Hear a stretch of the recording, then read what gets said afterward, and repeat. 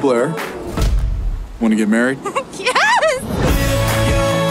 Ladies and gentlemen, Jesse and Emma Lerner! I can't just fly off to Alaska. Okay, I'll call you when I land. Hello? Mrs. Lerner, your husband was on a helicopter that went down in the Pacific. Jesse. At first, it was so hard to let go. I refused to admit you were gone. But then I started to think that the good days could be good weeks or good months. I'm finally ready to live again. Emma? Sam? I guess you all know that I've been madly in love with Emma for a few years now. The family. That's a family. Family! Hello? Sweetheart, it's Jesse. I'm alive.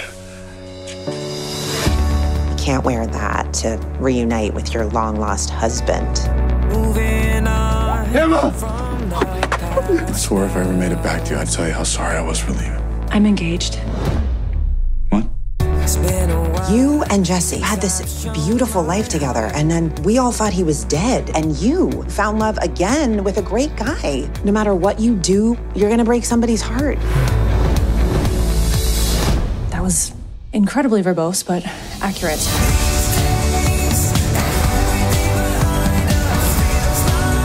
I just want her to love me more than she loves him. That was wildly inappropriate. I'm gonna stop. No, man, for God's sakes, just keep talking. Do you love him or not? She should be with the person that she loves the most, not the person that loves her the most. I can't lose him, Marie. So don't. Go tell him. Are we really not going to talk about your husband-in-law? What? What?